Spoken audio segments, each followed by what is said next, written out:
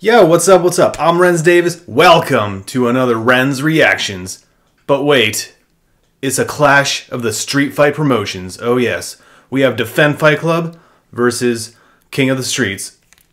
Let's get it on, guys.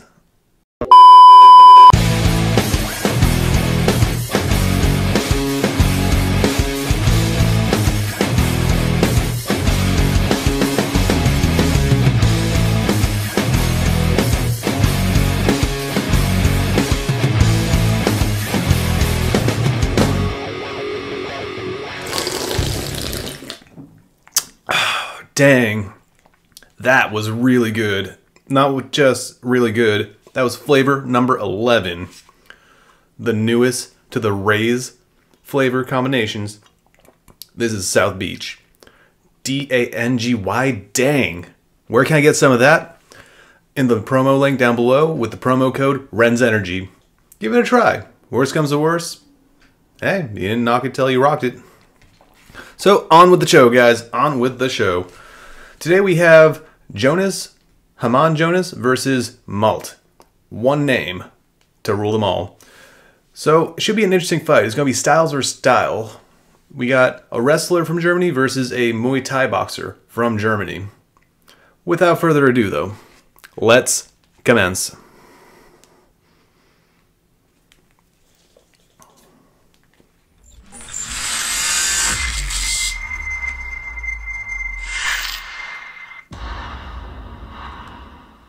So, mein Name ist Haman Jonas, ich bin 29, komme aus Aschaffenburg, wohne seit 3 Jahren in In the red corner we have Haman Jonas, aka the Pitbull. At a height of 180 centimeters and a weight of 86 kilograms, his dominant style of wrestling should be very interesting. In the blue corner we have Malt, aka the M16. At 187 centimeters in height and 88 kilograms in weight, he is a Thai boxer from Germany. This is his debut, so we're going to see if he walks away with the one or walks away with none. This fight is going to be contested at light heavyweight. Pretty stoked to see this one. The last time we saw Haman Jonas fight, he got a decision win against Atlantics. He just grinded it out, took it to the ground as much as he could, and kept the pace going. Amazing strength, amazing cardio. I'm kind of curious to see how this one plays out. I've not seen Malt fight ever. I might have to review some of the King of the Streets fighting stuff, see where it goes. Rules of the rounds, three-minute rounds. They're going to be using 8-ounce gloves and the MMA rules where they're not allowed to knee the head of a downed opponent. And don't forget, guys, you should be liking and subscribing to Defend Fight Club, but help a small YouTuber become an extra medium YouTuber. Round 1 begins. Now, key to success for Haman is going to be getting in that close range and getting it to the ground immediately. And they do get to the ground.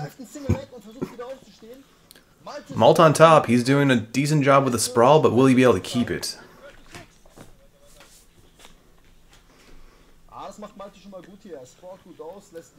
Okay, and it looks like he's about to get himself back to the feet, which is good news. He's got those double underhooks, kind of like a body lock. Man, this would be a good time to have a cage to kind of screw around with. And he gets him down to side control. Will he be able to keep it? He's got his right frame on Malt's neck, very nice. Starting to throw a little bit of ground and pound. But Malt's keeping good posture control. Oh, he gets rolled off. Now Malt is on top. Looks like he's landed into half guard. No, he's in a full mount. Will he be able to keep it though? He's throwing some ground and pound. Those look like 12 to 6 elbows a little bit. And he got rolled off into guard. Now Malt's not doing a bad job at keeping the posture broken. This is exactly what I would do. Legs wrapped, head wrapped. Keep the guy's posture on top broken down.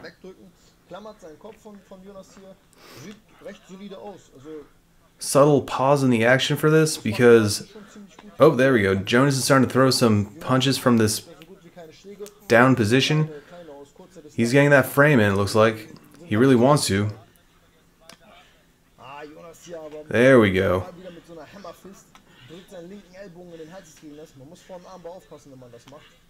He's getting some of those little punches in, but eventually those get annoying and become bigger punches. Really big punches, oh my goodness.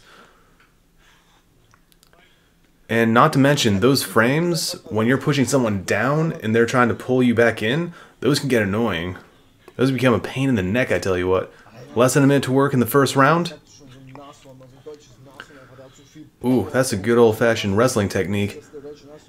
A little pulverizing grind. I used to do that myself until someone did it to me. I'm like, oh man, that's what I'm doing to people? No way.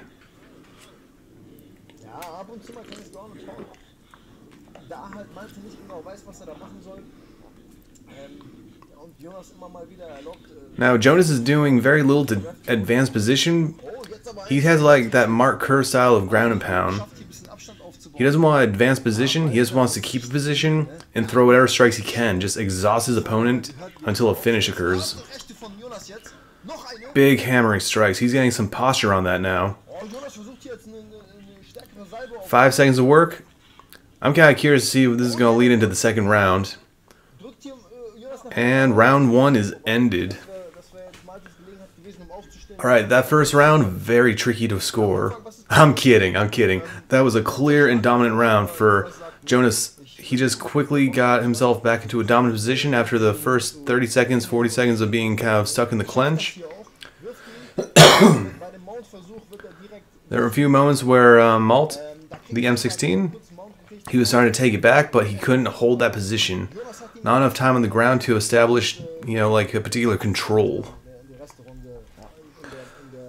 Now, I'm kind of curious what Hamon's corner is going to start recommending to him.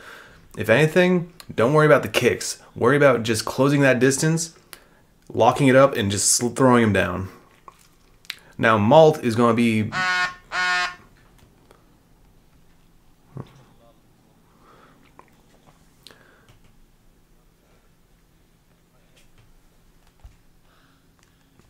Now, Malt, I think he's going to have to get some real criticism in his corner where he has to keep it standing, use the 1-2 to keep it kind of at distance, start fighting from the outside. He cannot afford to get in that clinch since his takedown defense does not seem to be on par with Hamon's takedown offense. But we'll see what happens. Round 2 just around the corner, guys. Oh, damn, that's good. Very flashy can as well, just saying. Here we go, guys. Round 2. Let's commence. Show respect, tap of the gloves. Gotta love that, guys. Now, Malt is trying to go in arms extended. Not a good idea. And did he just pull guard? This is not a good position, especially against a wrestler. Now, Hamon seems to be going for a front headlock from that down position, which is a good position. Malt is trying to grab the shirt. I don't think that's part of the MMA rules. Now, Hamon still has a good sprawl spot, which is good for him. Keeps him down, keeps a lot of pressure on the head and shoulder area of Malt. And eventually it looks like he's trying to throw those punches around the arm to hit the head. I would be working for the body. Just keep throwing strikes at those floating ribs. Make Malt think what he wants to do and how much he can take from that position. Now, oh, there we go. That's what I was thinking. Lands himself in the half guard from that little spin out to try and get to the back control. Now, this is definitely not where Malt wants to be. Malt wants to be on his feet. He needs to scramble and get out of there immediately. This, however, is exactly where Jonas wants to be. He wants to be right in the spot, just hammer and nail. And guess what? Malt is the nail, so Jonas, start throwing that hammer. And with less than a minute 40, it looks like Malt is trying to work for an armbar, and some up kicks fail. Backside control, this is a good spot to start throwing knees to the ribs. And it looks like Malt is not really doing much to defend himself or advance his position. This is not what I would call intelligent defense from a least dominant position. He's just kind of pausing the action, staying turtled. He needs to move or do something because he's going to get some brain freeze. They're both getting some brain freeze right there, man. Dang.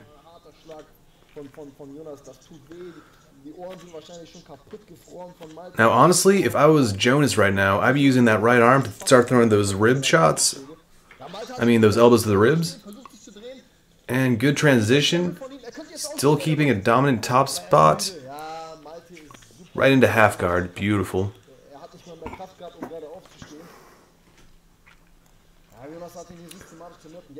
Haman is really good at getting that little frame right in there. He's keeping a dominant top position and just smothering him. Most excellent.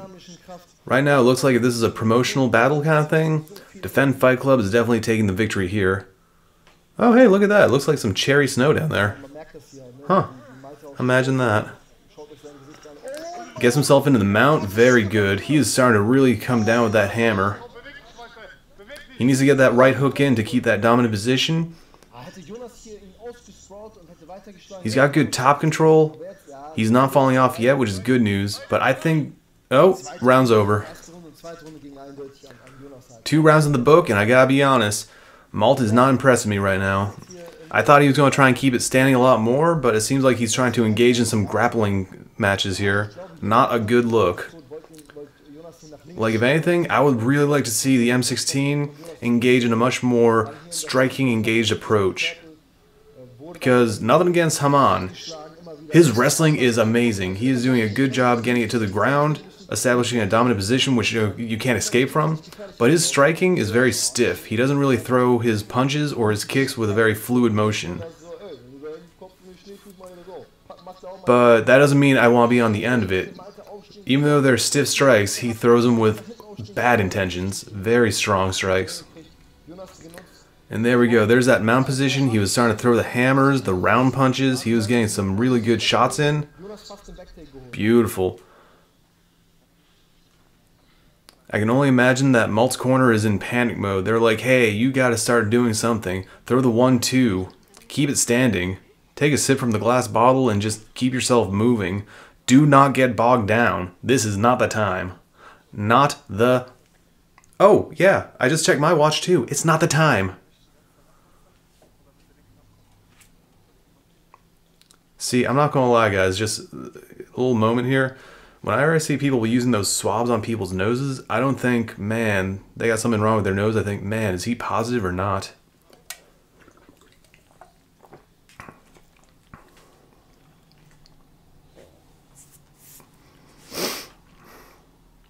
See, that corner guy's got the right idea.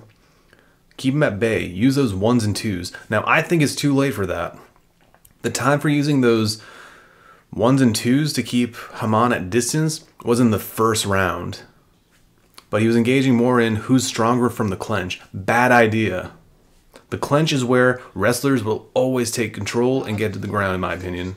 I could be wrong. Leave it in the comment section. Tell me I'm wrong. I might have a discussion with you. Round 3 begins. Ooh! Short uppercut, looks like.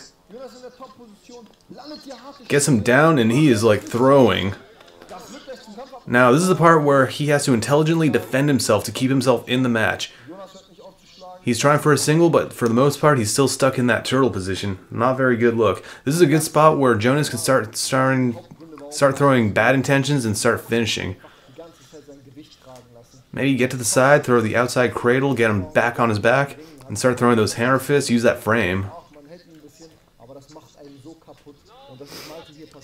He's throwing. He's going volume striking right now. Very commendable. He knows that the finish is right there.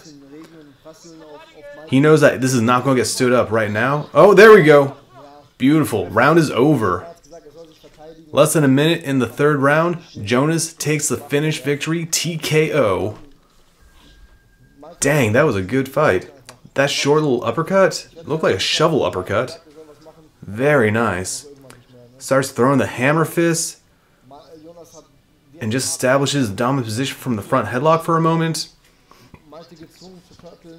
My goodness, Jonas. Good performance, man. You are putting the wrestlers in this in a good light right now.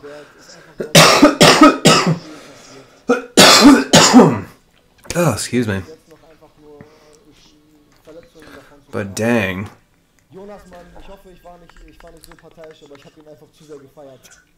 That's a very cinematic shot right there. Good silhouette image right there. But yes, Jonas walks away at 2-0. Nicely done. Bravo. Das gut, ja. Malt, he's got some work to do. Now, to be fair, a lot of the strikers that have come onto Defend Fight Club, they've all had a particular issue with the ground. It seems like a lot of these strikers are pretty pure strikers. I could be wrong. I could be wrong. Hopefully I am wrong. I like the idea that if you're a martial artist, you know what to do on the ground and on the feet. And here we go. The referee is going to give us our victor, Haman Jonas. The Pitbull goes to 2-0. Very nice performance.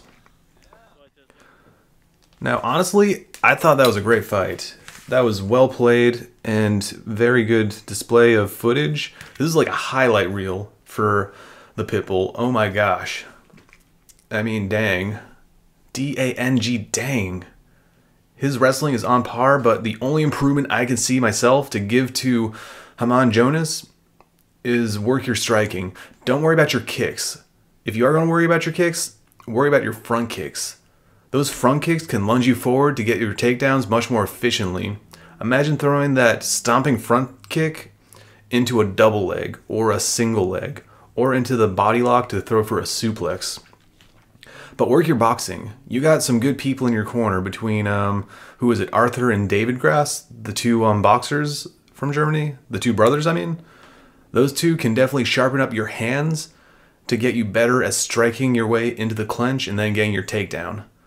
But more importantly, don't be afraid to throw knees from the bottom or from your top position on the ground. There were spots where you were on the top of side control, the top of backside control, where you could have started annihilating some ribs with those knees. But it's admirable that you use your hands only, man. That's a good classic wrestler style right there. But definitely embrace your inner wrestler, the old school pancreation style. As for Malt, my only recommendation is you gotta become proficient at scrambles. You can definitely get yourself back in the game, get yourself a victory at Defend Fight Club. But I think you need to worry about the ground game, because that's been a major upsetting factor for a lot of strikers that are pure strikers that go into Defend Fight Club.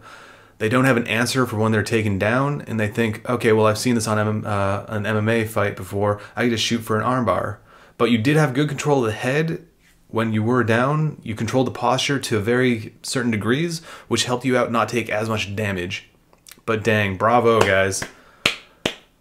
Defend Fight Club light heavyweights, you guys are representing. Anyway, thank you all for watching. Wait a minute, I'm not finished yet. So, I'm on a quest. 500 subscribers before July 14th, 2021. That is 07142021. Yeah, we're going there. If I get 500 before that date, I do a RENZ reveals sparring. I'll do 1 round kickboxing, 3 minutes. 1 round grappling, 5 minutes. And then 1 round mixed martial arts style, 5 minutes. Let the games begin, guys. I hope to get annihilated, but more importantly, I hope to put on a good show for all you amazing, beautiful, very delightful viewers. I have not had one viewer yet that has hated me, which is amazing. I love that I have such a good fan base and such good friends and such good, awesome, amazing viewers. You guys are lovely. Travel safely. Rock on, guys.